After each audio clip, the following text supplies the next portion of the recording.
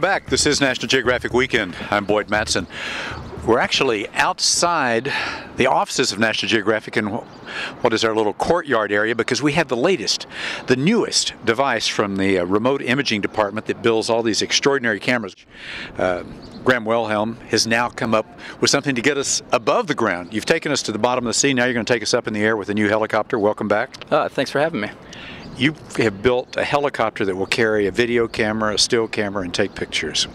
Yeah, there was a need within the society, especially within the television production groups, to get a stable aerial platform for shoots that didn't necessarily have the budget or the resources to get aerial shots, from a helicopter. To get an overview.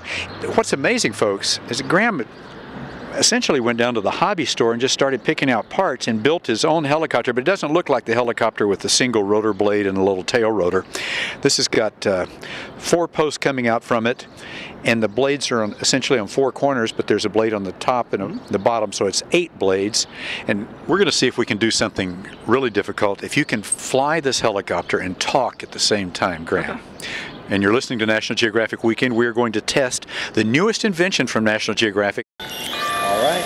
It's fired up. I don't know if you can hear this, so give it a listen. Sounds a little like a giant fan. And it's lifting up very steady. Oh, this is good.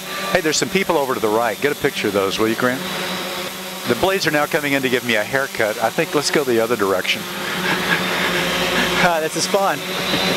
It's hovering about, 8-9 feet in the air right now. It's right over our heads. Seriously, see if you can move her over to those people watching and get a picture of them that we can see.